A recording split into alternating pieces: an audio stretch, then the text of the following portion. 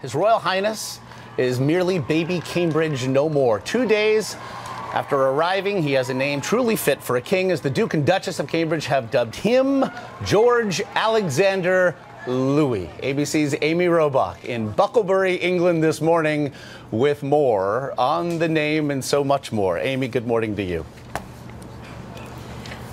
That's right, Josh. Good morning to you. The guessing game is finally over. The palace telling ABC News that they like the name, quote, no more, no less, which I believe translates over in America to, it is what it is. We are here in Kate's hometown, where the new royal family is beginning their lives together without help from a nanny or a midwife. But Kate has something even better than that. Her mother, Carol Middleton. His Royal Highness Prince George Alexander Louis of Cambridge. After 2 days, finally a name. William and Kate beat his parents, who took a week to name him. The name a tribute to the Queen, whose father was King George and whose middle name is Alexandra. She visited yesterday, along with Uncle Harry, and Pippa also stopped by.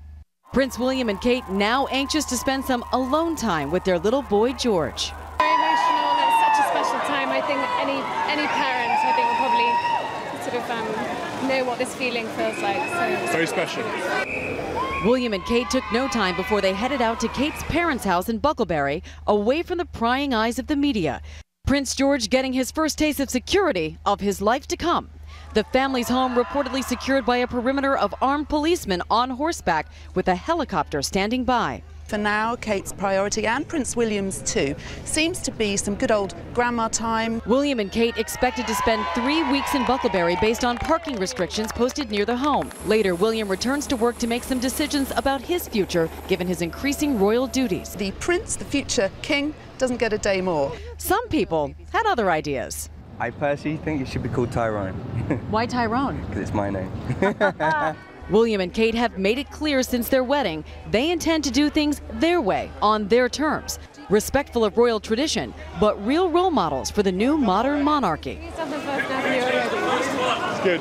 Certainly there are a lot of diapers ahead in William's near future, and a real chance for this 21st century couple to share parenting duties as hands-on parents.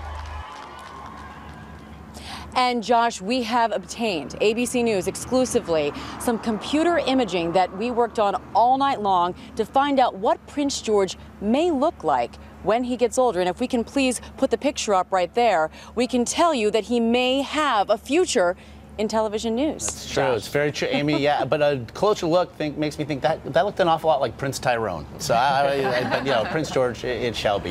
Amy Robach, thank you. It has a ring to it, doesn't it? Yeah, as the news cycle continues.